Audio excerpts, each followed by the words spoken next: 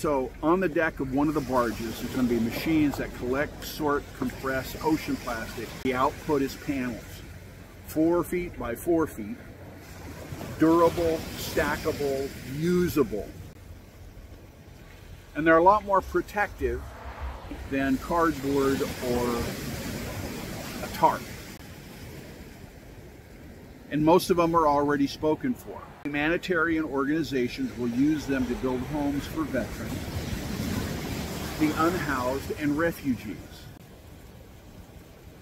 Okay, so our crew. It's not just engineers and scientists and merchant marines. It'll have cooks and staff and indigenous advisors. And yes, anyone willing to cover their costs for 2 weeks. And this isn't a cruise ship. It's actually a working, you'll be part of the crew, actually saving the planet. This isn't glamping. This is survival.